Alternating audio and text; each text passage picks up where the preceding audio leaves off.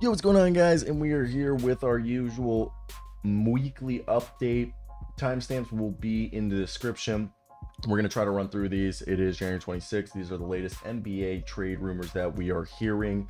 Again, links are in the description on what we're hearing about every single one. And if you guys want to just skip ahead, go ahead, and there'll be individual videos. Let's get right into it. So the Hawks won't take D'Angelo Russell. All right. If you're a Hawks fan screaming for D'Lo, which I doubt you are, they're not taking him. The guy's averaging like 28 points, like playing absurd right now. Is on a heater. People are like, oh, they're bumping up his spot, so people are interested in him.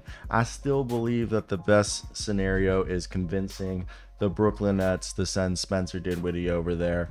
But what we're specifically hearing is that from our man, Mr. Sam Amick of The Athletic, the Los Angeles Lakers have been linked to Dejounte Murray. It is more than likely he's going to end there, but the more time that passes, there's a chance that somebody could come in and steal him. However, it is a bit difficult right now for this deal to go through. The Hawks reportedly do not want D'Angelo Russell in a deal for Dejounte Murray. In order to match the salary, the Lakers almost certainly have to offer Russell for Murray. Now, they do have Rui Hachimura, Gabe Vincent, a few other salaries that they could use, but they're reluctant to use those players as D'Angelo Russell is the easier fit to move on from. Now, if a deal for Dejounte Murray were to materialize, the Hawks and the Lakers will likely have to find a third team that is willing to take on D'Angelo Russell.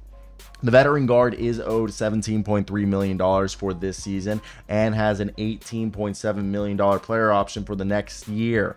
So time will tell if they're going to be able to get him. Now, D'Angelo Russell at this point, he's a guy that he's a creative ball handler. He's going to take a bunch of shots and he'll hit them at a rate that's somewhat acceptable. Sometimes he'll go cold and he can, distribute it at a decent level. The man is a poor defender who doesn't really give much effort on that side, but he can shoot his team into a win or shoot them out of a win and into a loss.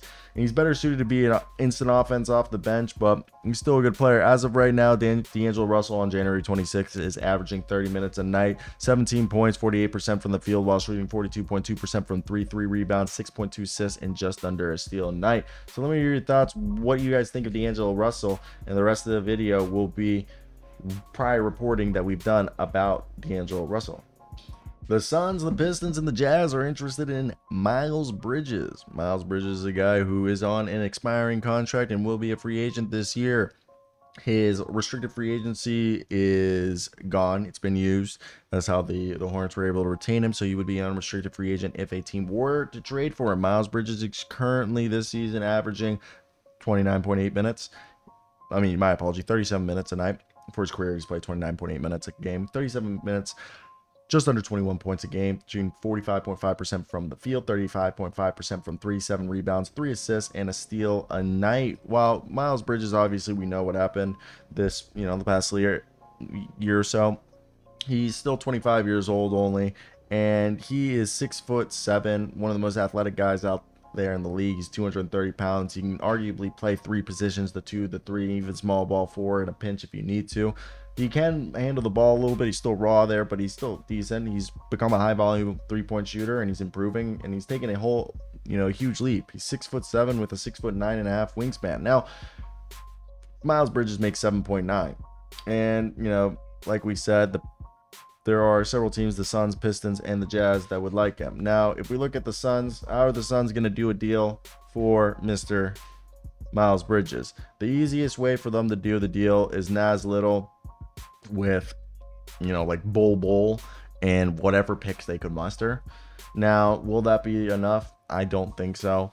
But there is reports coming out from his camp saying that they are very confident that Miles Bridges will be able, or the Suns feel very confident that they should be able to land Miles Bridges, as it might be possible. I'm personally not that, I don't think it'll be great, but they are saying that the $7.9 million, which is Nas Little packaged with either Chemzi Metu, Yuta Watanabe, or Bull, would get the deal done.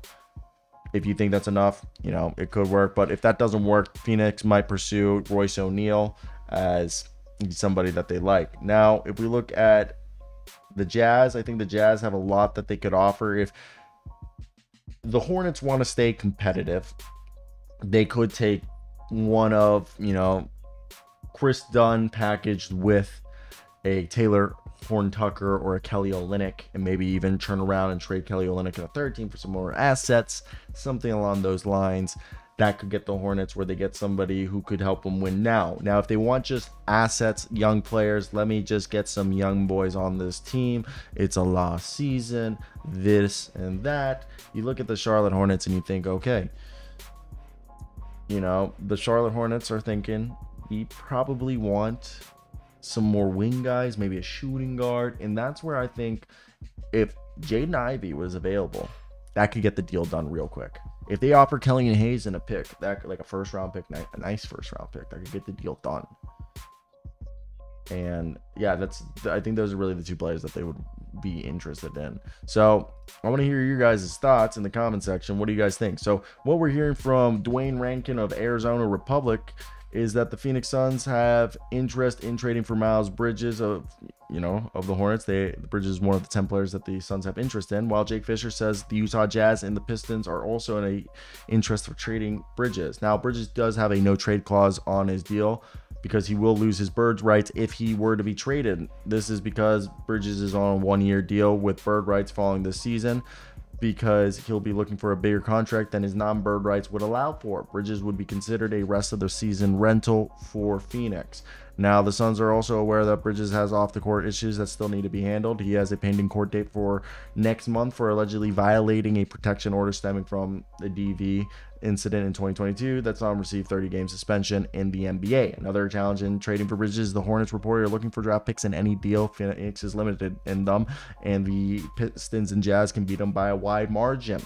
So for me, I look at this and I think, look, the Pistons and the Jazz probably going to get him if he were to be traded. I think the Pistons are the team that will get him because they can pay him a boatload of cash in the offseason. But at the same time, why would they give up Jaden Ivey when they can just wait till the offseason and sign and trade for him? That's just my 2 cents. My Washington Wizards. It's been a rough year. The Wizards, we're in rebuild year. And the execs have been told by Ted Lioness that this rebuild has to happen. And we need picks. We don't have enough. On a recent episode of ESPN's Hoop Collective with Brian Windhorst, reported that the Washington front office has been given a mandate from ownership to acquire as many first-round picks as possible, at least one.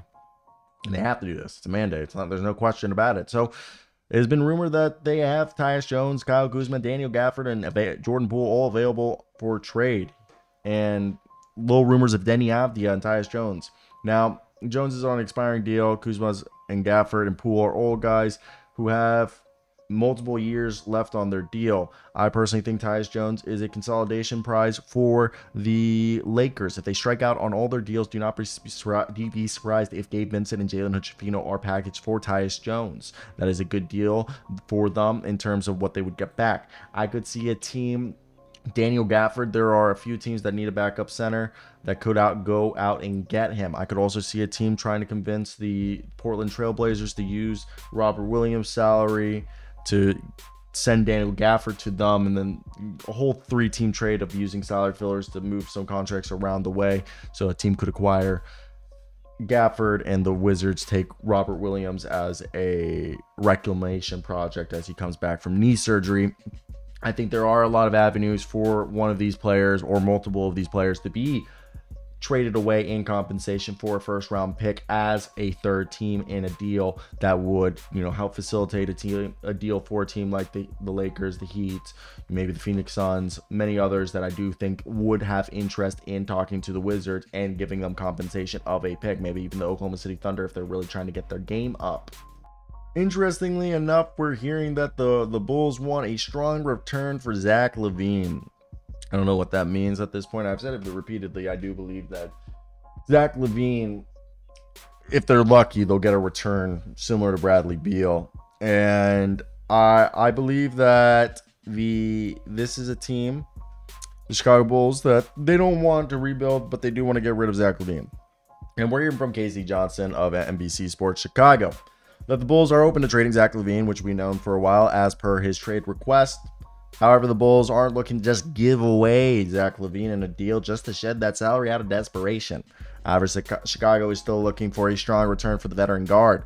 The Bulls and Detroit Pistons recently engaged in a trade discussion for Zach LaVine. However, things never got serious because they required one of Jaden Ivey, Cade Cunningham, Jalen Duren, or I think the last guy was Jaden Ivey, Jalen Duren, Cade Cunningham, and I feel like there's somebody else. Asar Thompson. And I believe the best way, $40 million. I mean, they could eat the salary if they wanted to, but the best deal for them would be Joe Harris. I'm talking about the Pistons. Joe Harris packaged, you would assume, with a Joe Harris and maybe Kelly Hayes and Kevin Knox with a pick. That's your best deal. Best deal, I bet, that the Pistons would offer. They're not giving you crap for whatever you want, but I do think it's definitely something interesting as we see. So what we're hearing specifically, that LaVine requested the trade earlier in the season, and it was reported that Chicago would attempt to accommodate the trade. However, no serious trade market has developed for LaVine, who's owed just over $178 million through 2026 to 27 NBA season. So I know a lot of people want to pay that man that pretty penny that he has owed to him over the next few years. Toronto is open for business. Masai Ujiri's out here wheeling and dealing, telling people, whoever will listen, hey, we'll trade, we'll make moves. So what we're specifically hearing is that the Toronto Raptors appear to be open for business ahead of the February 8th deadline, with basically everybody not named Scotty Barnes, Emmanuel Quickley, and RJ Barrett available for trade. The main vision is developing a young core, how this organization is going to look in the future, and establishing a foundation for the future of this team, said head coach Darko Rajakovic on Thursday. Bruce Brown has reportedly drawn first-round pick interest from several teams, including the Lakers and the Knicks. Now, we'll look at the rest of this roster when we see it. What I personally think is multiple of these players could be acquired in a three-team deal, which I believe guys like Chris Boucher, Thad Young, Otto Porter are guys teams like the Golden State Warriors, the New York Knicks, the Miami Heat, the Oklahoma City Thunder, New Orleans Pelicans, the Lakers, the Suns are all going to be looking at and saying, hey, we know a lot of people are trying to do some deals. We know there's some salaries that don't want to go places. We're even hearing that Jakob Poeltl could be available. And we know the Pelicans have been trying to get rid of Jonas Valanciunas all season long. Could Jonas Valanciunas be packaged with a guy like Najee Marshall, a guy like Trey Murphy, who needs to get paid soon, for Jakob Poeltl, who would arguably be an upgrade from Jonas Valanciunas? There's also the rumor that Dennis Schroeder and a guy like Bruce Brown, who together make about $34.4 million, could be traded for D'Lo and Rui Hachimura and Jalen Hood-Schifino, which right there is about $35 million. There are a lot of things that could be at stake and a lot of moving pieces. Chris Boucher is a man that the Miami Heat and the Boston Celtics are very interested in. Now, Boston has a trade exception, but you can't put matching salary in a trade exception, so my whole assumption is they might go out and get Otto Porter. There are multiple teams that have trade exceptions that could take on Otto Porter, that could take on Thad Young. And Jalen McDaniels is another name I think that people should have interest in. So with that being said, I think there are a lot of players that could be good, 9th through 10th guys on teams that have deep playoff aspirations. So I think Toronto is a team to keep an eye out for moving pieces, especially in a 3-team deal.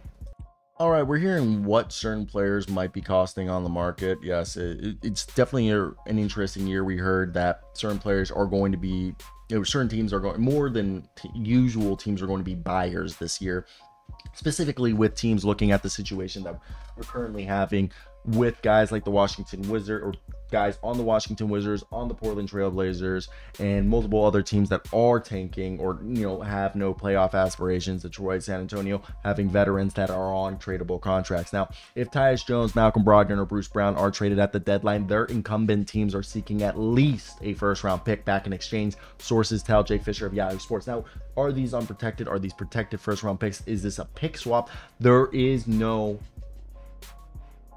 clear definition on what they want, but the price paid by the Miami Heat to the Charlotte Hornets for Terry Rozier The expiring contract to Kyle Lowry plus a protected 2027 first-round pick has helped set the market precedent for what the 3 other available ball handlers could go for. Like I said, Tyus Jones could be traded as a backup plan if the Lakers miss out on Dejounte Murray because they're asking for a first-round pick. Maybe they're able to package Jalen Hood-Schifino and a second-round pick with Gabe Vincent for Tyus Jones as a backup option. That is something, certain players are viewed as first-round picks that were recently drafted in the first. Now, there are the idea that Jones and Brogdon, who were traded in the offseason, while Brown was dealt to the Pacers from the Raptors, Brown can only be traded by himself. So I have alluded to earlier in this video that Brown and Schroeder could be packaged, but from my understanding is that would have to be 2 separate trades for that to happen. And that might make it, tough cookies. So with the Wizards over here being a team looking for picks, they're going to take the team that gives them the best value. I personally think Tyus Jones, you're looking at LA. I just can't see. Maybe the Knicks get desperate. I struggle to see. I mean, maybe it would be wild to see if the Wizards would engage in bringing Dejounte Murray to have him on the roster so they can trade him, because we've seen this before. Teams take a star player for it would be dumb, but they would keep him and then trade him in the offseason. I mean, they would piss off a lot of teams. But I do believe that Bruce Brown is more than likely. You're hearing Denver, we're hearing LA, we're hearing New York. I think New York and LA make the most sense. Malcolm Brogdon, Miami was a great fit. That's gone. And the Clippers would be a great fit. I don't think they have the assets to get that deal done. I do think Tyus Jones, again, and Malcolm Brogdon are both consolidation prizes for the Lakers if they miss out on Dejounte Murray. I think the real situation, they would love to turn Tyus Jones, Rui, D'Angelo Russell, and Gabe Vincent into Bruce Brown and Dejounte Murray. That's what the Lakers want to do. I think the Knicks want Bruce Brown. Makes sense for them. I think Malcolm Brogdon, a team like Minnesota, would value Malcolm Brogdon being Mike Conley's backup. I think a team like Houston, either Tyus Jones or Malcolm Brogdon could be valued. Same thing with the Pelicans. Now it's just finding the matching salary to do those deals. That's where it gets a bit more difficult than you normally would think. Little quick update right here on Kyle Lowry. Kyle Lowry, the man, the myth, the legend himself, is a man that you could expect to be on the move. Yes, obviously we're hearing certain teams would be willing to trade for him. But Kyle Lowry, if he were to be bought out, Kyle Lowry is a guy that do not be surprised if he ends up on the Philadelphia 76ers. So specifically what we're hearing, Kyle Lowry is a guy who this season got traded with a first-round pick for Terry Rozier. Kyle Lowry this year is having the worst career lows basically, but efficiency wise he has been good because he's taking a limited volley, playing 28 minutes a night, 8.5 points, 42.6% from the field, 38.5% from 3 on 2 or 3 attempts a game. He mainly only takes 3-pointers, grabs 3.5 rebounds, 4 assists a game, 1.1 steals a night. And what are you getting with Kyle Lowry at this point if you were a team like the Philadelphia 76ers? You're getting still a super confident floor general who can come off the bench, and he has a tendency to making winning plays. He's shown that he can be a solid outside shooter. He doesn't really get to the basket like he used to, but he's still a guy who can run an offense, set up easy looks for his teammates. He's a great leader. He's gonna use his body to stop the opponents defensively and make their lives difficult. He's gonna draw charges. As a result, that's gonna cause him to have a bunch of injuries, and his conditioning has only been an issue. But as it's not as bad in Miami, but now he's in Charlotte and he won't be having people chewing his ass to stay in shape. So now Jake Fisher of Yahoo Sports is saying that Kyle Lowry is not expected to join the Charlotte Hornets before the trade deadline. The Hornets are interested in trading Lowry before the deadline, but his market is completely limited because everybody is like, yeah, just buy him out. We're not fucking trading shit. Now, Lowry is probably going to be bought out, and the Philadelphia 76ers are believed to be a real possibility. Lowry is a native of Philadelphia, and the Sixers are one of the few contending teams below the first luxury tax apron, and which makes them eligible to sign a player on a contract above $12.4 million that gets bought out. which is a new rule in the collective bargaining agreement that was passed this past year. So it's definitely going to be interesting to see if they are to acquire him. A lineup of Tyrese Maxey, Kyle Lowry, Pat Bev would be just dirty. Now, will it give them success? We don't know, but if it brings them joy, I think that's the most important thing. So I feel like it does make you think on how that's gonna look, but I mean, he's a championship player, won a championship. So we know the Phoenix Suns love TJ McConnell. I love TJ McConnell. I'm a big TJ McConnell fan. And TJ McConnell's a guy who's, you know, the injury bug has not done him favors. But this year, TJ McConnell has played 37 games, 17 minutes a night, which is the lowest since his first season with the Pacers. He's averaging 8 points a night, 53.2% from the field. Don't look at that 3-point percentage because he doesn't take any. He takes like one every few games.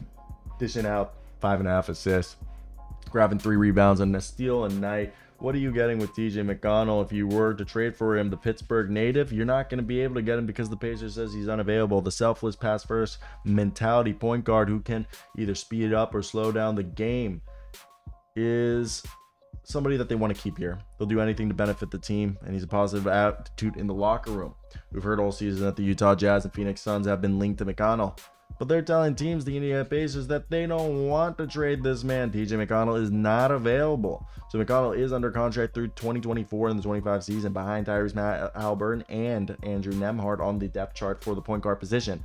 Like I said, he's only averaging 17 minutes a night, 8 points, which is up to par with what he has scored in the past.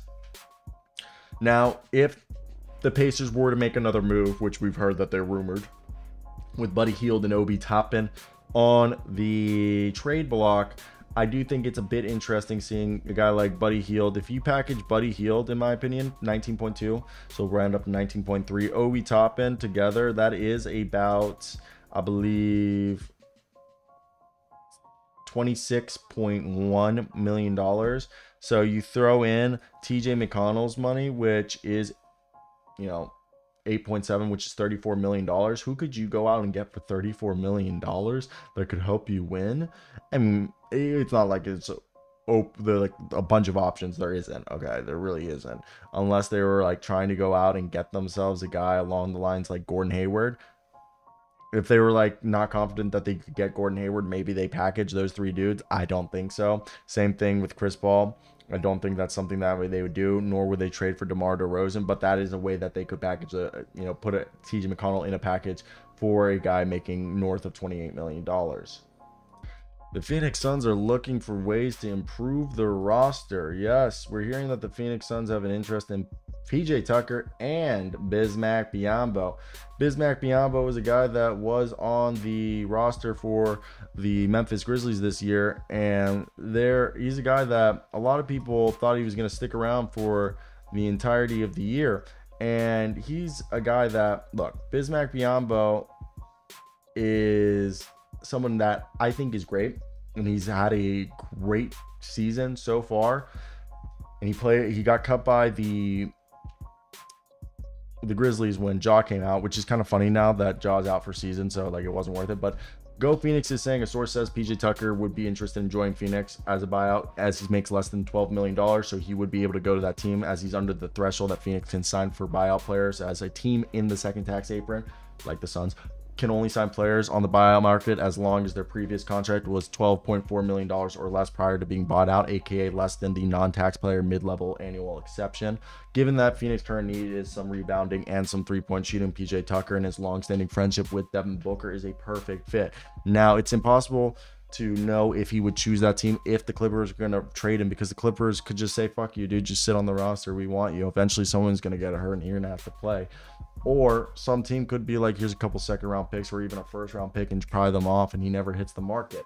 Now, I think a consolidation plan for that is a guy like Bismack Biyombo, man, who can come in and give you, great rebounds, solid rim protection, and put anything back within 5 feet of the basket in less than 20 minutes a night. That's something that a lot of teams like the Phoenix Suns would definitely enjoy having on their roster. Now, it's all a matter of how it all plays out. Is Bismack Biyombo going to go there? Because he might as well go to Miami, because he knows he probably could be utilized just as well.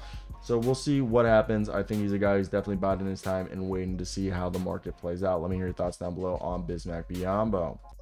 Phoenix Suns feel confident that they could land Miles Bridges. Yes, we've heard that Miles Bridges is someone that the Suns are coveting, which is definitely interesting. I don't think they have the picks. Basically, Naz Little with either Chemsy Metu, Bol, or Yuta Watanabe is enough for them to get Miles Bridges. Miles Bridges personally probably does not want to be traded because he loses his bird rights if he gets traded. And he probably, even though he does not plan on staying with Charlotte, and he is saying that he wants to stay in Charlotte, he probably believes this.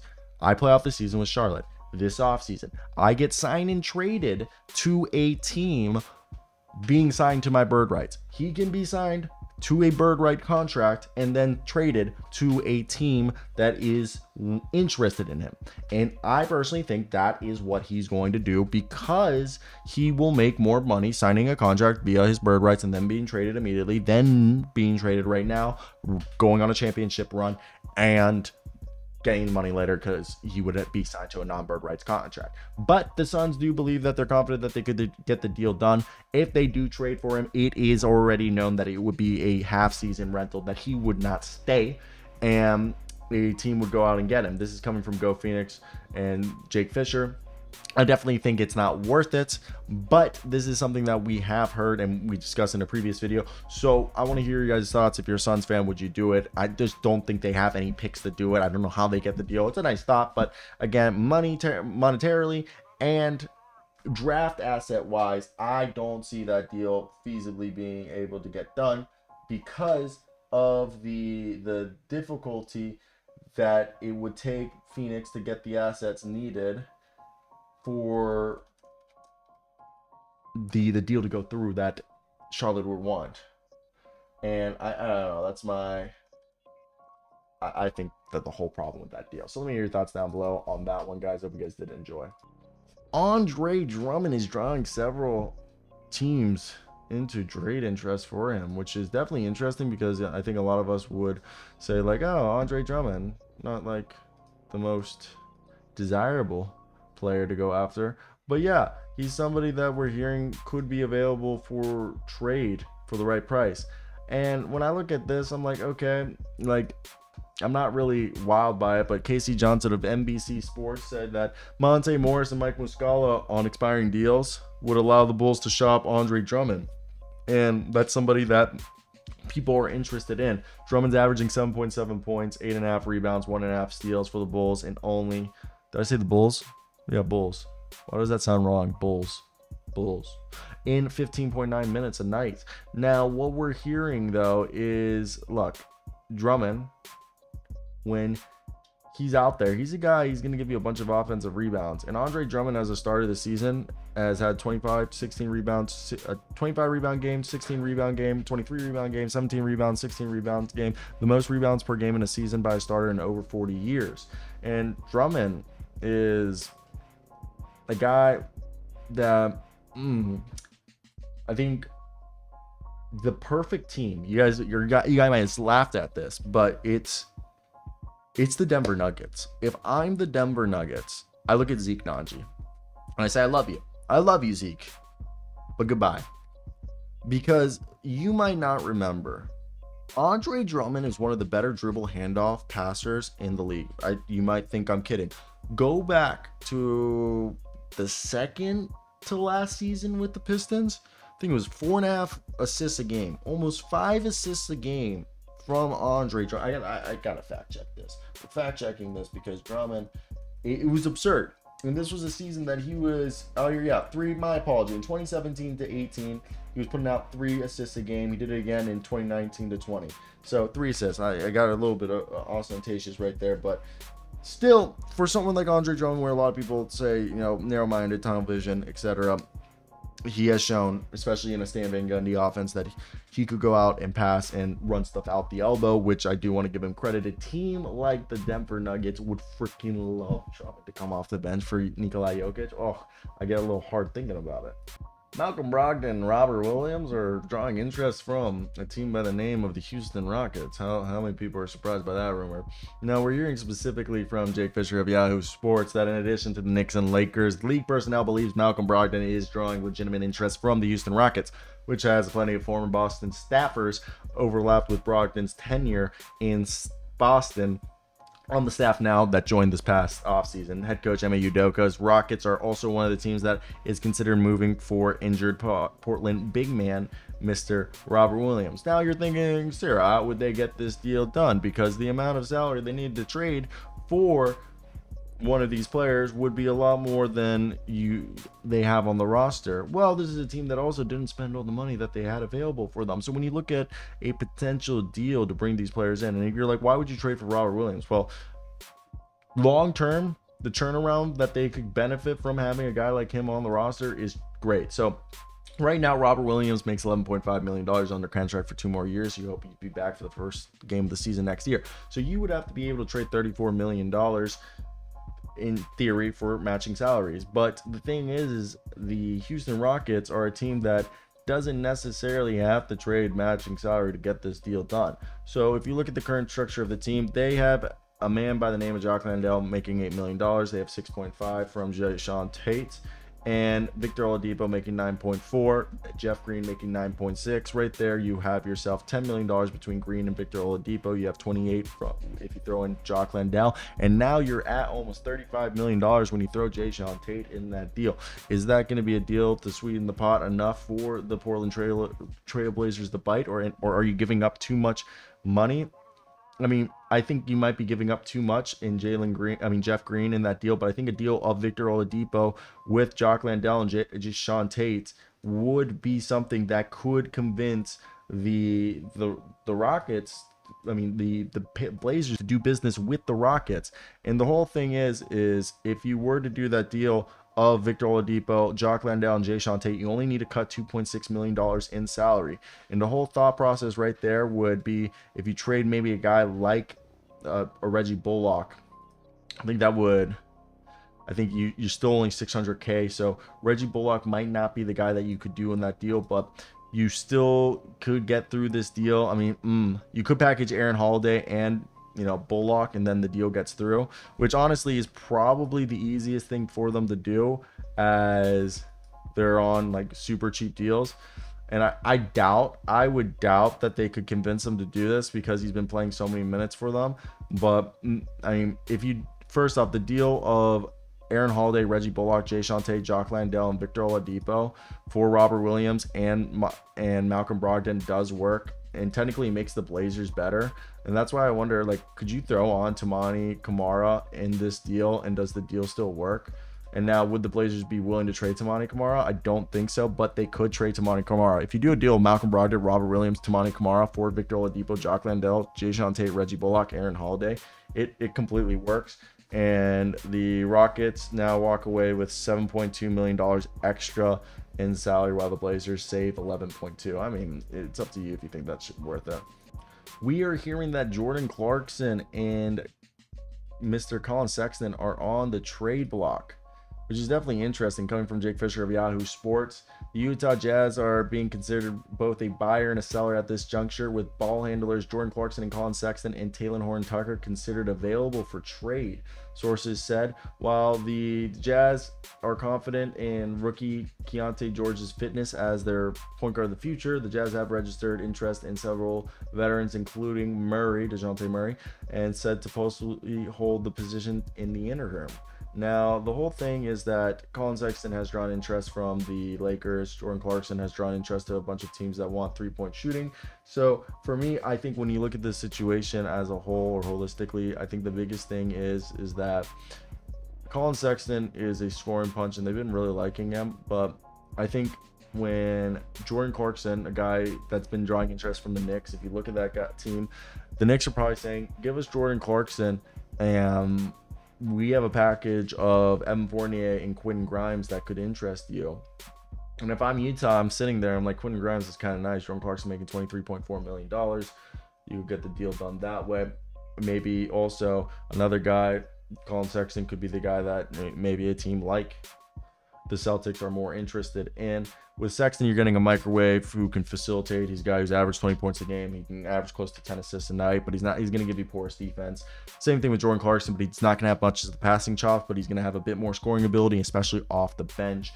but he is under contract for 2 more seasons. And so is Collin Sexton. Collin Sexton's contract increases up to almost $19 million, while after the season, Jordan Clarkson's contract drops from $23.4 million, which is basically just under 23.5. He drops to $14 million, which is a lot more manageable if you have the money to do this deal right now, which again, I think out of the two players, I personally, if I'm a younger team trying to make that jump, I'm going for Collin Sexton. But if I'm a contending team and I really need help off the bench, we've seen many teams like a Milwaukee Bucks, which I don't think the Milwaukee Bucks have the money to do this deal because it would require them trading Bobby Portis, Pat Connaughton, and Marjon Beauchamp in a 3-player deal just to get the salaries there. I think they give up too much to do this deal, but I do believe that contending teams like that would have interest in a Jordan Clarkson deal if they have the salary to move for him. So the Golden State Warriors are still reluctant to trade Mr. Jonathan Kuminga. Yes, Jonathan Kuminga fights another day. And it's definitely interesting to see how this is all playing out because, look, Jonathan Kuminga is a great player. He's got a great head on his shoulders. But we're all gonna not like sit here in an agreement and act like a team that I think needs to be chasing that championship, needs to be trying to get to that level, to not waste their Steph Curry's end of his career. I think they need to trade him. He's one of the best trade chips. But let me tell you what we're hearing, and I want to hear your guys' agree. Maybe I'm wrong. I'm not a Warriors fan, but looking at the situation, he's a guy that could get you a good player, and I think you need to keep this window open. Now, my coworker Mike Scotto says the Warriors are pleased with the growth of Jonathan Kuminga this season and are reluctant to trade him. From what he's told, theoretically, it would take a package involving an all-star player or better, or even an overpay of draft picks for the Golden State Warriors to consider trading him. Some wonder if Kuminga would have been a trade candidate for Pascal Siakam, as the Raptors and Warriors did have talks, but nothing got close. Toronto wasn't even that high on Kuminga as some had assumed. And Eric Slater says that he's massively improved. He's at the best stretch down his career. And I agree, he's committed more to driving to the rim, and he's got a lot more steam going downhill. And he doesn't rely on that jumper as much. And he's taking more threes than the mid-range. And Steve Kerr's been saying he reminds him of Sean Marion. I think that's a great way with his slashing ability. And the way he's playing is that it does put a guy like Andrew Wiggins' future up into, the air. And Jonathan Kuminga playing 25 to 30 minutes a night it's been good. I mean, obviously the combinations of where Kuminga and Wiggins are together, it doesn't work. The numbers are really bad. We know that. And I think the bigger question is, what is, Andrew Wiggins' future in the next few weeks is what Kuminga is. I think it's going to affect Kuminga bigger than what's going to happen with Kuminga, because I think Kuminga is a guy who's in the present, and I do believe that there was a tradable player that they should trade for him, but I don't think Dejounte Murray was going to be the game changer. I did think Pascal Siakam could have helped them, but I think it's better if they wait for the deadline and trade him. Or not the deadline, the offseason, and trade him for a star if one becomes available, then being desperate and maybe going all in on a lost season. Now, I think when you have a guy like Jonathan Kuminga, there is ups and downs with him. He is going to be a guy that, consistency, a bit volatile at times. So learning how to harness him is going to always be a big question. But if you can do it and do it right, you have a guy who's going to give you a lot for a long time. So for me, that is something that could keep you interested in him for forever if it pans out, because he is a guy who looks like he could become a 20-25 point per game scorer, which is hard to find in the league, that can play adequate defense with it. All right, and the final thing that I want to talk about today is, we talked about earlier that the Wizards have a mandate to trade for a first-round pick. But we're hearing that Tyus Jones is drawing trade interest, and we've talked about this before, that I do believe that Tyus Jones is a guy that is looking at a consolidation prize. If teams can't get Malcolm Brogdon or Dejounte Murray, like the Lakers, they might just trade Gabe Vincent with Jalen Hood-Schifino and a second-round pick, or like Max Christie or something like that for Tyus Jones, which that's not a bad deal. I could see a team like the Brooklyn Nets go out and get him. Maybe a team like the Hornets trade us a pick, and we trade them like Tyus Jones and for the pick and Kyle Lowry for Tyus Jones and somebody else. I think that could realistically be a deal we could convince some teams to give us guys like Joe Harris on the Pistons for a draft pick compensation. I think there are multiple avenues for Tyus Jones to happen, but the bigger thing is that Deni Avdija trade could happen, and I think there's a lot of teams like the Miami Heat, like the Dallas Mavericks, that are looking at Deni Avdija, a guy who's playing 28 minutes a night, scoring 12.5 points, which is a career high, shooting a career high 50% from the field, shooting a career high 37% from 3 on like 4 or 5 attempts a game, grabbing a career high 6.5 boards, dishing out a career high 4 assists a night, and having a steal a game, and providing sound defense. He's 23 years old.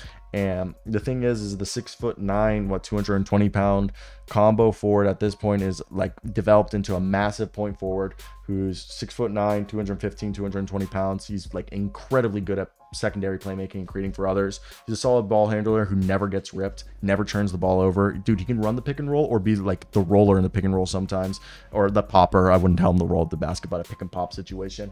Shown that he's been incredibly coachable. Like, he was not a good defensive player, but because he's so coachable, he's become a good defensive player, and his jumper has become legit. The upside's amazing. And yeah, he's an average athlete who lacks that high end quickness, but he's shown that it doesn't hurt him defensively because of how hard he tries. Making this season $6.2 million. He signed an extension this offseason of, I believe the contract specifically that he signed is, I want to say, I don't know why the contract is not popping up, but his contract that he signed was a 4-year, $55 million deal, and it's going to be paying him basically starting next year. Next year he'll be making, I want to confirm this, $15.6 million. So the trade kicker you have to assume is 100%. So if you're trading for him, he makes 6.2 this year, so you'd have to trade $12.5 million to get him. And I think a team like the Heat are somebody to keep an eye out. I think the bigger threat is the Mavericks. The Mavericks would love Deni Avdija, but the Heat, if they were willing to package like Nikola Jovic with Thomas Bryant and Caleb Martin, I think you could convince the Wizards to move on from him. I don't think he's the best fit right there. But he's a guy. I think the better fit is Dallas. The more I think of it, Dallas would love him, and they might move on from Grant Williams to do that deal, or maybe they look at, Rashawn Holmes, a pick, and Jaden Hardy as a way to get that deal done. And I really like the idea of Kyrie, Luka, Grant Williams, Derek Lively, Josh Green, Deni Avdija all being, in a rotation with each other. It's fucking fantastic.